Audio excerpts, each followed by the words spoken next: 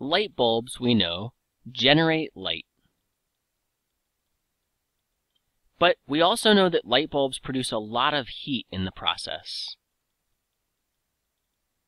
Sometimes it's nice to be able to visualize how much useful output, how much light, do we get compared to the heat that we lose.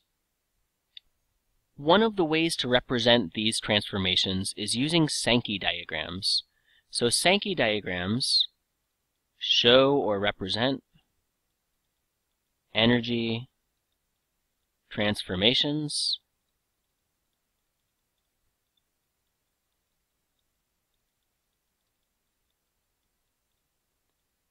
and, in particular, they do a really nice job of showing the degraded energy, which is the energy we lose to heat. It's no longer useful.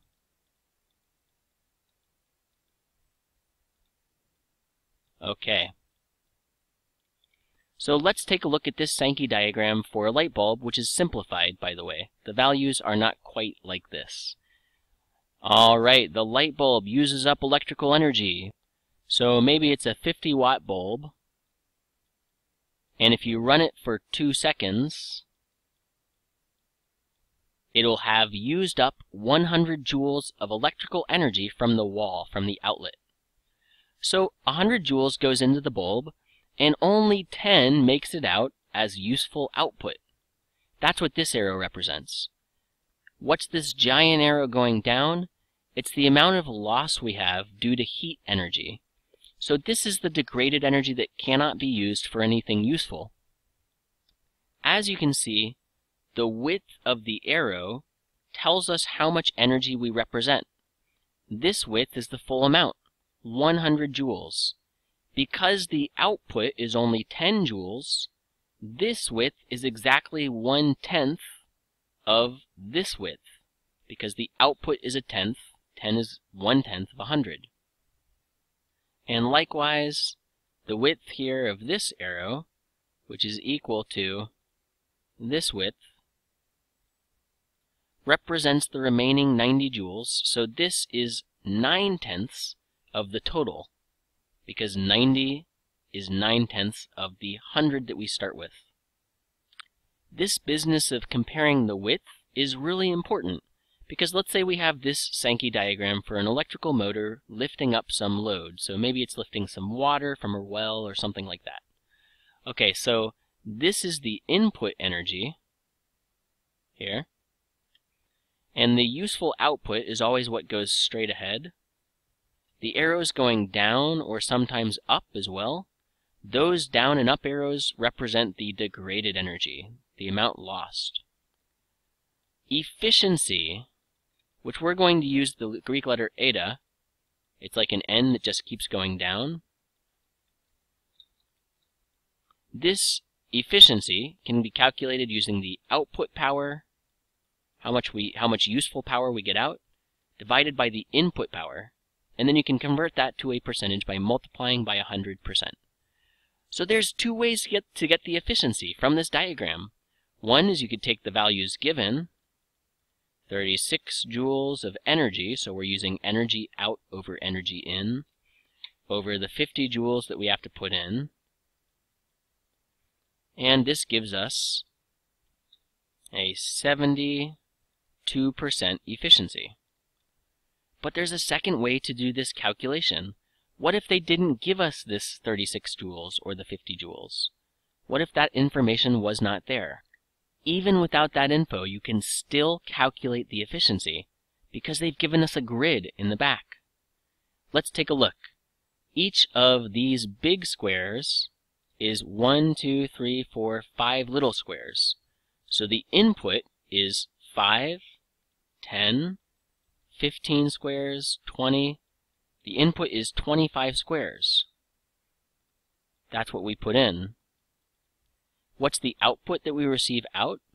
It's 5, 10, 15, and then 16, 17. I'll call that 17 3/4. And if you calculate this, it should give us the exact same efficiency. 0.71. That's pretty close. So even by estimating the number of blocks, you can discover what the true efficiency is for the system. Let's test our knowledge on something that we already understand.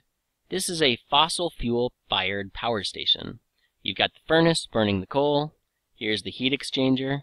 Steam is produced.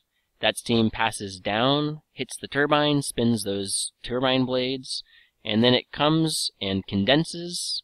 And so there's another cycle. The condenser draws from a lake nearby to cool that steam back into water, and then the water continues through the cycle, generating electricity along the way. Okay, so what do we have here? They're showing us two sources of loss, and they are sequential. So what's the first source of loss in this system? And then what's the second source of loss, which is really huge? Well, the first source of loss is when these combustion fumes escape through the stack, and they carry away some of their heat.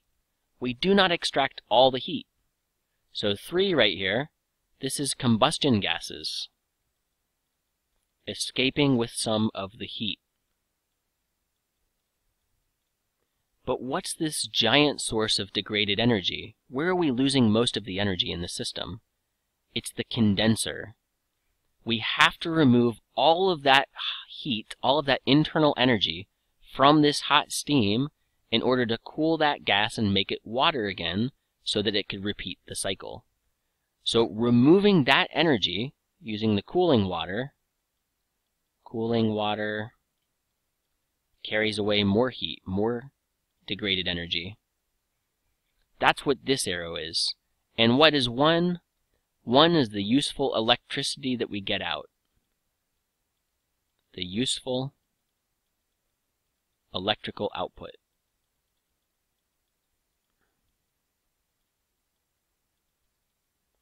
So what if the question asked us to identify the energy or power put in when we burn the coal? Where is that in this Sankey diagram? The energy or power that we put in. Oh yeah, the input energy from the coal, that would be this. Input energy from the fuel. Maybe it's coal, maybe it's natural gas, and so forth.